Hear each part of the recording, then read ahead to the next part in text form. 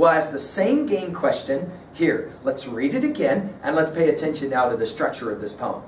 The poem again titled, This Is Just to Say. We'll get to the title, by the way, in a sec, right? I have eaten the plums that were in the icebox and which you were probably saving for breakfast. Forgive me, they were delicious, so sweet and so cold. All right, so jot down a couple of things really quickly. For example, how many stanzas are in this poem? Okay, see that one? Right? You've got a certain number of lines in the first stanza, a certain number of lines in the second stanza. Significantly, we want to point this out in our notes, notice the spacing between the word breakfast and forgive. Did you see that? Also, notice that there's only 2 words capitalized in this poem. Did you see this? The first word of the first stanza, I, and the second stanza's first word, forgive. Question, why is the second stanza's word forgive capitalized? And often the answer will be so that the reader understands that this is the second part of the poem. Now, some poems have an importance for their title. Some not so much. The Red Wheelbarrow could be read without that title, The Red Wheelbarrow. Would you agree with me? I mean, you just read that poem and you can know this is a poem where he's going to talk about red wheelbarrows and chickens, and it's kind of an important distinction to be made. Right? But you could read the poem without the title. However, this poem requires its title. So let's analyze it. This is just to say. Now this is a pronoun, right? That refers to something called its antecedent, the thing it refers to. In other words, let's play the game this way. This what is just to say? How do you answer that question? This what? Yeah, and our normal answer would be this poem. Although, if you saw it this way, you wouldn't call this a poem. What would you call this? What would you call this? Probably a note, right? It might just be a note that, for example, scribbled on a postum sticker and stuck where? Stuck where, do you imagine? Where would this note be stuck? You're right, on the icebox door, right? That is to say, whoever's looking for it opens up the icebox like, dude, where are those? The plums are gone. And then see the note and go, oh. In other words, this note, poem, is just to say. Now, what's the word just do? Why not this is to say? Why this is just to say? Now see, all of a sudden we begin to ask some very interesting questions about word choice, don't we, right? In other words, the word justice means to defend, right? Or the word just can mean simple. It's just a dumb plum, simple plum, right? In other words, silly, not that important. Kind of off the cuff. In other words, I don't have to explain, but I will explain. Now the poem itself, let's exegete, shall we? Level 1. I have eaten the plums that were in the icebox. Simple. Very simple, right? I've eaten the plums that were in the icebox. But then line 5 makes this poem a little more interesting.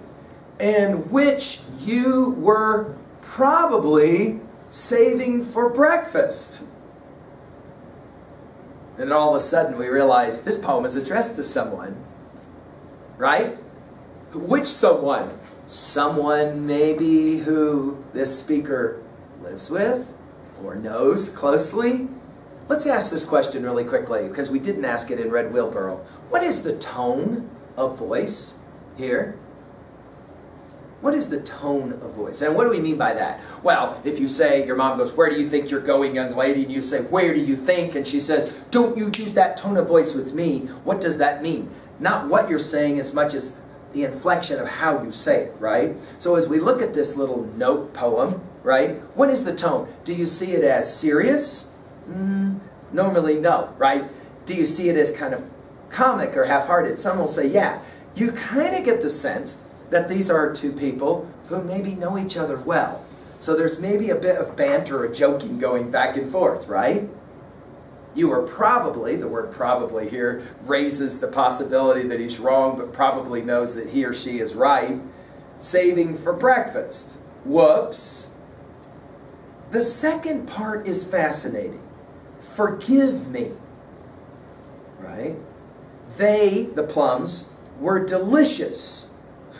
So in other words, do you get a sense that the person who wrote this poem feels really bad about what he or she has done? Not at all, right? I ate your plums, and by the way, really good. I'm going to ask for your forgiveness, but quite frankly, I could care less whether you give it to me or not. Why? Because the plums are, first line of the poem, already eaten. In other words, I've already done it. This is not to explain to you that I can undo it. This is to explain to you that I have done it. We might say it this way: deal with it. Right? Deal with it. I ate your plums. Big deal. But then to finish, he says about the plums, not only they were delicious, so sweet and so cold. And immediately, of course, we've got to play games here with this word so, just like this word just. The simple language of this poem that leaves the reader with, are you ready for this? An image. Let's write it down at level 1. What is the image that immediately is captured in this poem for you? What is that image for you? Write it down really quickly at level 1. Some students will say the first thing they see is what this picture here in the book shows you. Beautiful plums. Cold, sweet, right?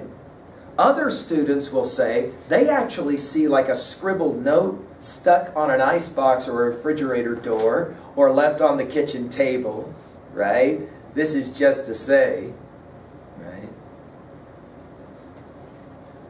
Some students will say about the image of this poem that there is a grinning person who is writing the note. And the real question is, do you sign it or do you not sign it after you finish when you say, ate your plums, not sorry about it, but I am going to say forgive me, right?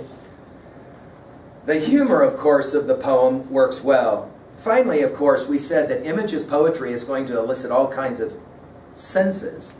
What are the senses here? What can you see? Of course, taste comes immediately to mind here, doesn't it, right?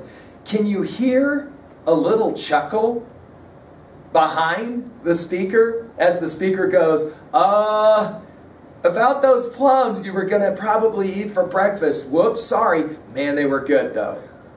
Right? Of course, we can ask at level 3 some very interesting kind of comparative questions at 3A. For example, of the two poems, Red Wheelbarrow, and this is just to say, which one are you more attracted to and why? How are they similar poems? How are they different poems? Again, we could go back to Ezra Pound's A Few Don'ts and ask, is this a work of imagery, an imagist offering, as Ezra Pound defines it in his essay, A Few Don'ts? Finally, let's go to 3B really quickly in a personal reference to this poem. For you personally, do you find that this poem has a certain kind of tone that matches anything you've ever done in your life? Where you played a joke on somebody or you did something and you basically said, sorry, forgive me, and you kind of understood it's already forgiven before you even ask. Of course, the reality is, does the speaker of this poem ask for forgiveness? Do you get a sense that the speaker of this poem actually asked for forgiveness? No, you don't really get a sense. That's the whole point of the title. This is just to say. In other words, I ain't really asking for forgiveness. I'm just telling you this is what I've done. But there seems to be a certain kind of ingenious tone to this poem that shares a whole world of possible experiences with this person. Which begs a really interesting 3B question. Do you have one person in your life that you could play a game like this with? In other words, you know that you could do something like this and the person would just start dying laughing at the note. They wouldn't be mad. They wouldn't be mad, right? Of course, we can finally ask this question. In your own biography, if you were to ever have to write a note that says, this is just to say I did X, what would that be for you? One of my students once reporting that he walked out of school and he didn't have his vehicle, and he looked at his friend's truck, and his friend's truck had the keys in it, and so he just jumped in it and drove it home. And he says, I would have left a note that said, this is just to say I drove your truck home. Hope you enjoy the walk. Forgive me. But he knew the friend so well that he knew that the friend would just laugh about it and say, you know, take out his phone and say, dude, come pick me up. What are you doing? You know, that kind of thing, right? Let's look at the third of the William Carlos Williams poems, The Great Figure. I'm with you now on page 724. The Great Figure. This is a fascinating little poem. You will be amazed at the range of William Carlos Williams if you decide to Google him. And hey guys, I should say this out loud. This is the whole point of a class like the one we're doing. If you read one poem by Ezra Pound that you kind of think is interesting, I hope that you go online, Google, and read a bunch of his poems, especially his poems that are translated. He translates out of the Chinese language. It's amazing poetry. And I would hope the same is true of William Carlos Williams, that you would enjoy these three poems enough that you might take out your phone at some point and say, I wonder what are some of his other poems. Does he play this game with all of his poems? The Great Figure. Let's read it together. I'm on 724. Among the rain and lights, I saw the figure 5 in gold on a red fire truck, moving, tense, unheeded to gong clangs, siren howls, and wheels rumbling through the dark city. Now let's just pause at level 1. Now that you've played this game already with 2 of his offerings, you ought to be able to play this game now pretty well. At level 1, just summarize what it is that the image is. Okay? That the image is.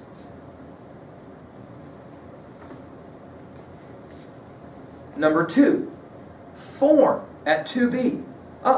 Let's point out how this poem looks structurally different from the other 2 poems. What for you is the major difference? Some students will point out this one has a more traditional first letter capitalized, last punctuation mark period.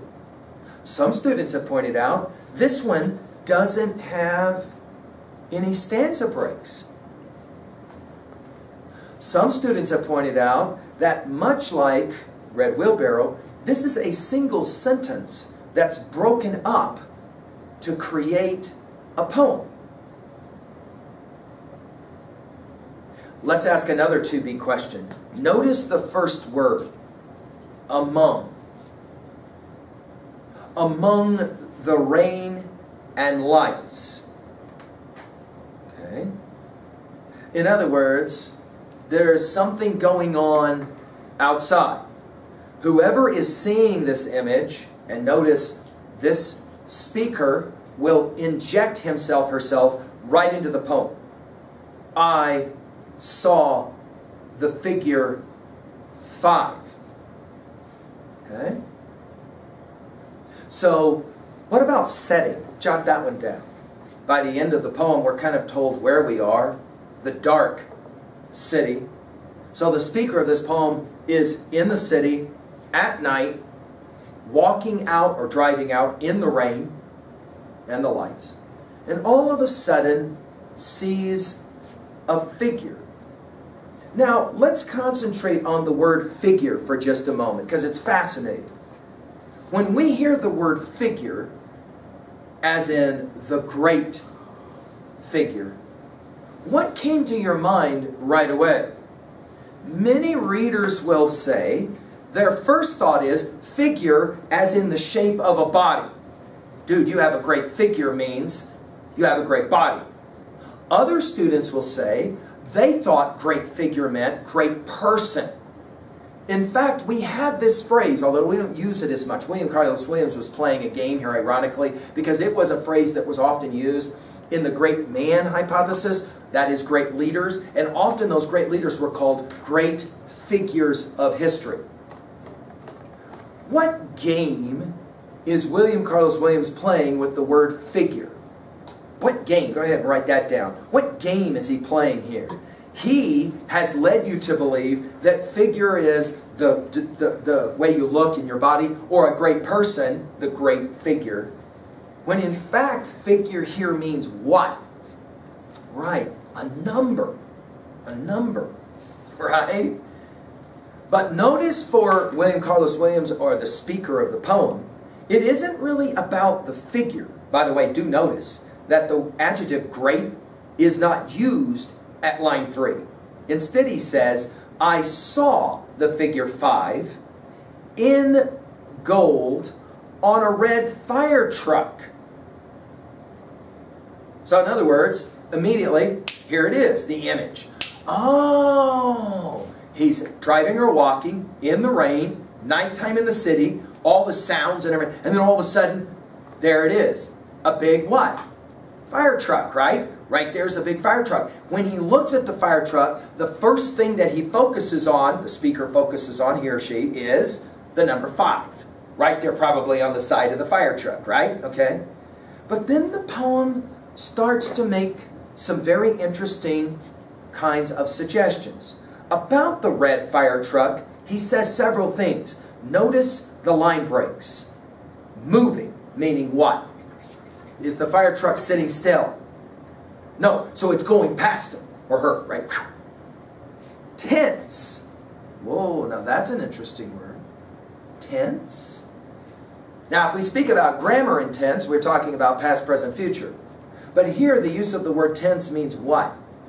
What does that mean, tense? If somebody appears tense to you, what does that mean? Right. Agitated, uncertain, worried, right?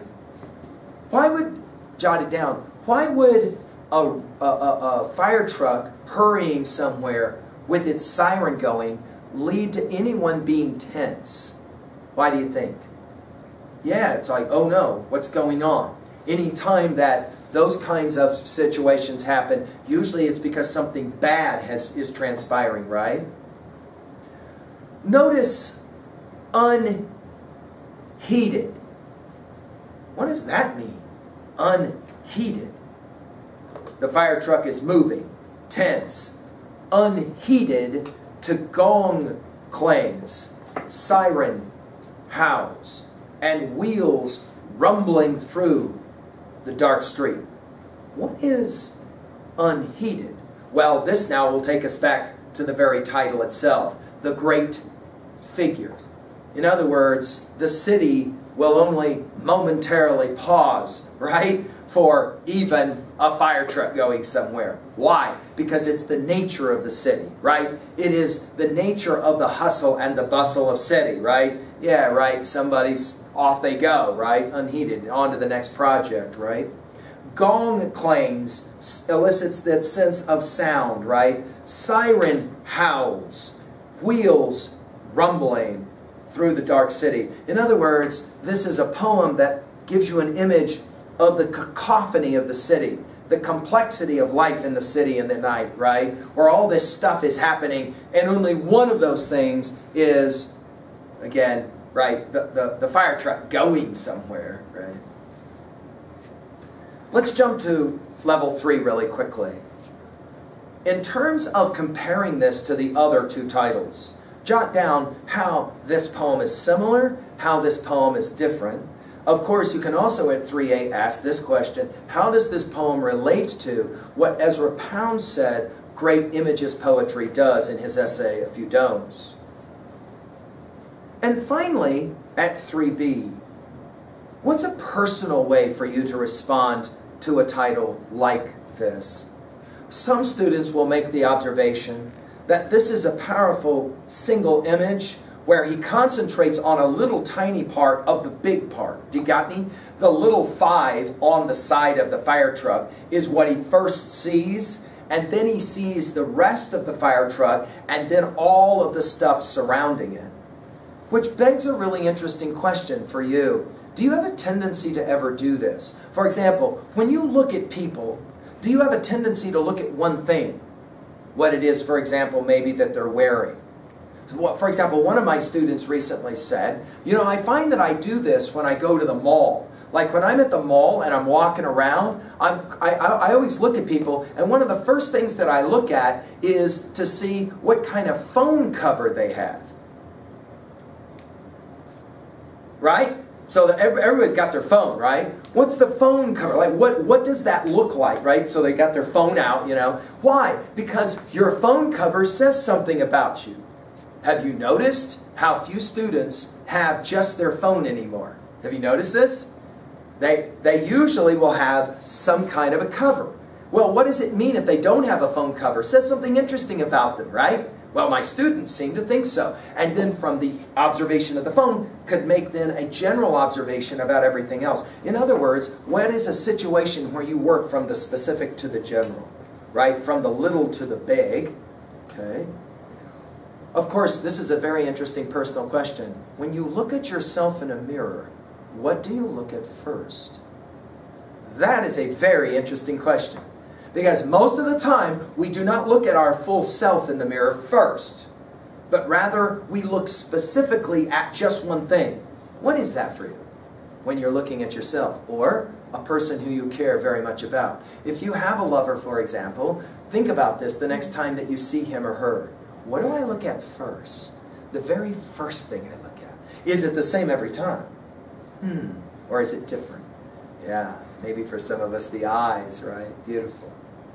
The irony, of course, of the title is The Great Figure, which really is a kind of, again, it's kind of hyperbole, it's kind of an exaggeration. There's nothing great about this poem, as in large, but maybe there is, because it is the little things that make the big things necessary. Of course, we could say at 3a, that's similar.